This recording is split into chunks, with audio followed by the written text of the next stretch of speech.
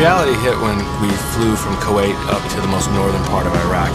We were moving from base to base and, doors open on the Blackhawks. Flying in a helicopter and putting on body armor is not something that we were used to doing.